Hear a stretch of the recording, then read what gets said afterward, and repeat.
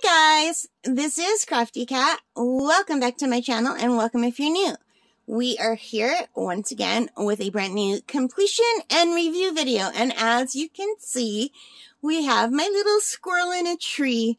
Isn't he cute? I just think he's adorable. So, let me grab my booklet. Here it is. And let me just quickly bring it in so you can see it more. So here's the thumbnail, and this is item W1449. It is a 30 by 40 centimeter from Fan Sales, and I don't remember what I paid for this, you guys, and I thought I had it brought up on my computer, but all of the Fan Sales paintings are between $5 and $6 of this size that I bought.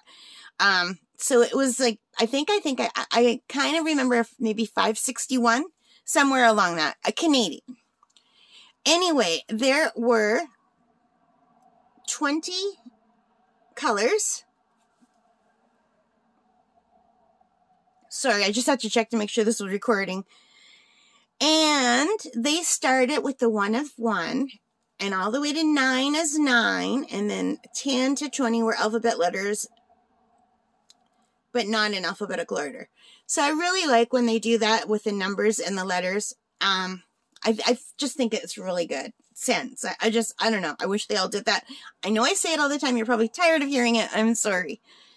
So you guys, I started this in May 26 and I finished this May 29. I did a lot of diamond paintings in April and May. So for me, anyway, the pros of this were the price, and I wish I had the price up here. I think it was $5.61. Anyway, this was a super clear photo. The drill field was super, super clear. Really good. Great stick. Really good symbols. I had no trouble seeing anything. It was just a really good diamond painting. Canvas. Now the con, but it wasn't really a con. Okay, this is not a con at all. Were the dark colors, which I knew clearly because I ordered a painting with dark colors. It's obviously a fall or winter scene where the trees are still barren. It's like a snowy kind of background. You can, it's a squirrel in a tree. Now, this was different from what I normally get because this was a photorealistic diamond painting. And normally I get a more cartoony diamond painting. So I wanted to see how the more photorealistic things come out, and it came out great. I mean, you can see the little outline of the trees in the background. Now, this is also one of the ones that looks better from further away than closer up, but that's true of a lot of real paintings too. So I'm not too worried about that. I think it looks really good. We're still close. I'm sitting here. I'll put my face right equal to the camera, and I can touch it. So it's like an arm's length away from me now. And it looks good, like an arm's length away, but it looks even better from 2 arms lengths away, say. So I can't go further away than that and reach to show you. So let's bring it closer so I can show you some of the sparkle. I have to angle it to try to catch the sparkle because I don't have my overhead light on. It's very sparkly. What I should have is I should have a little flashlight to show you these guys. I don't know why I never thought of that. Oh well, next time I'll get a flashlight. The next time I do a batch of reviews. I usually wait till I have 3 or 4 to start doing my review videos. But it is sparkly. It's very dull and overcast outside. I have my side lamp on. Sometimes when I put my overhead light on, it doesn't look as good because it just makes it like a glare. And this is already sealed, but you can see the sparkle. Now when I bring it closer, you can see it's a little bit pixelated. The eye looks like a perfect square.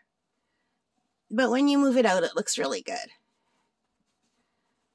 So the tree is like a realistic tree with the realistic tree colors and some it looks like snow and like some old moss that never came off with the snow dripping from it. Here's the squirrel's tail. He's kind of like got a glow around him. So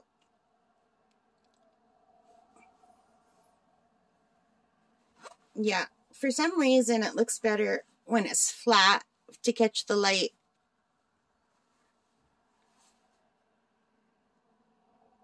Well, you know how it is. So let me just quickly put this back.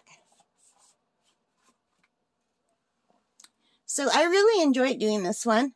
I prefer painting with more colors when I'm in that kind of colorful mood. But I didn't mind doing this. I love squirrels and animals, and I think it came out really beautifully. So what do you guys think? Do you like this one? Do you like the more photorealistic ones, or do you prefer the more cartoony ones? I usually do the ones that look more like cartoons or coloring pages. So this is a nice change. All right, thank you for joining me. I hope you liked it. If you did, please hit that like button. Give me a thumbs up. It really helps me as a new YouTuber. And also thank you to all of you who have subscribed and to those of you who leave your comments. I really appreciate the support. You're a wonderful community. I love reading all the nice uplifting comments. It really makes my day. So thank you. All right, guys, take care and stay safe. Bye for now.